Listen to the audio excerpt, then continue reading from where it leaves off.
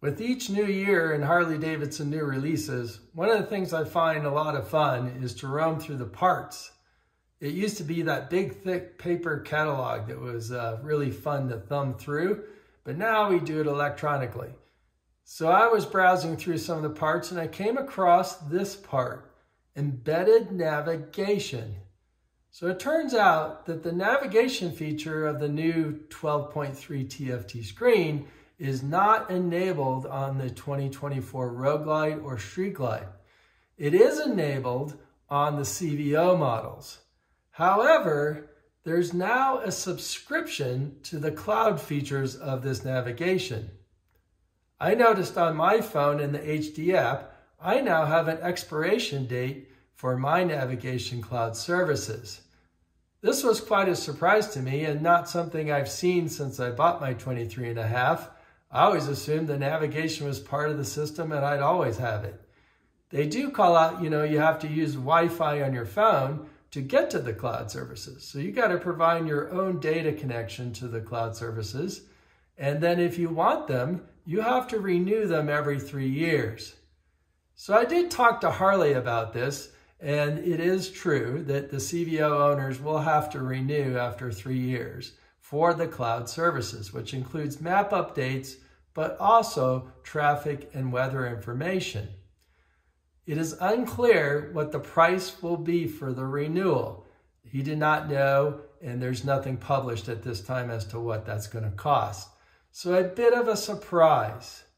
So if you have a 24 Road Glide or Street Glide and you'd like to turn this service on, you first have to buy into the embedded navigation to turn that feature on. So $349. So the software is really already in your system, but it's not there unless you pay Harley to turn it on. It does it over the internet, so you don't have to take it into the dealer, but you've got to sign up. So when you first hit the navigation icon on your new 24, it's going to prompt you to subscribe.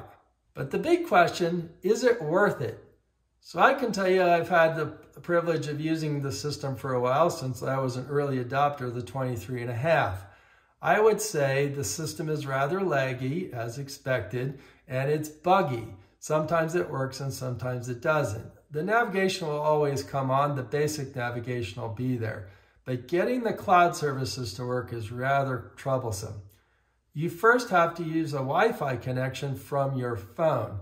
So you're going to have the hotspot feature on your phone. You may have to pay your carrier for that ability. And then once you have that set up, I will say good luck getting it to connect each time. I usually have to power cycle my phone to even get the network to show up for the Harley, and then it doesn't connect automatically.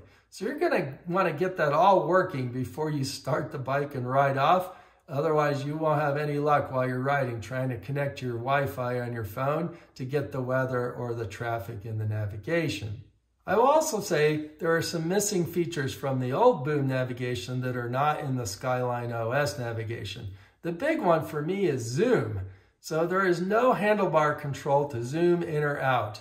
And I know as I was riding, I would always want to zoom out to see just where that next turn was coming and what it looked like. But in this case, you've got to pinch and zoom with your fingers. I will also say the pinch and zoom is inconsistent. Sometimes it'll zoom out just a little bit and then stop, and other times it'll work, but it's still pretty laggy either way. So why would you even opt into the built-in navigation? If you have an iPhone, you can just use CarPlay and then whatever map application you like. Well, Harley is quick to point out that if you want to use the full width of that screen, or at least 80% of it, to see the map, you can only do that with the built-in navigation.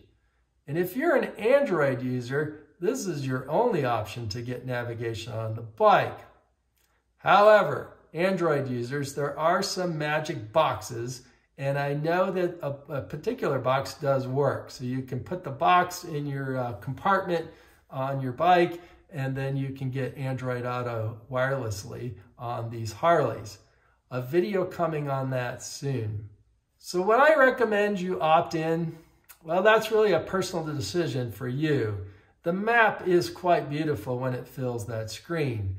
but I think the product under-delivers, especially with that cloud connectivity.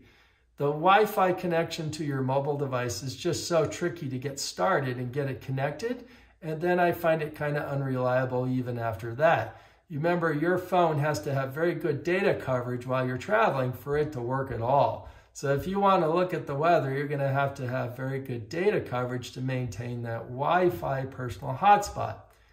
My guess is you'll end up just using a weather app on your phone, and you'll end up mounting your phone to the handlebar for true, accurate information, especially in remote areas. Time will tell if Harley can upgrade this software. They certainly are relying on this Skyline OS to provide this, and so far we've not seen any improvements to the product since it was originally released. But there is hope, and the screen is beautiful. It is your decision, but would I spend $350 to turn it on? I don't think so. Not after having a chance to experience it.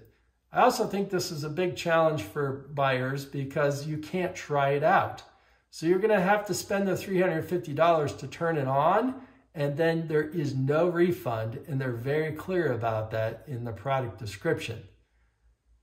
I think Harley should really offer a way for riders to give it a try, give it a 30-day trial, and see if they like it before committing to the $350. As far as the renewal goes, I don't know what it costs. So we'll see how much they want from us to renew the cloud services. Again, that gives you the updated maps, the traffic information, and the weather information, which are very cool features, but only if you can get the system to connect to the hotspot on your phone. So these are my thoughts on the embedded navigation and this new offering in the parts and accessories catalog. I hope you found this information useful, and if you did, you'll share it with someone else. But until next time, in the Friction Zone.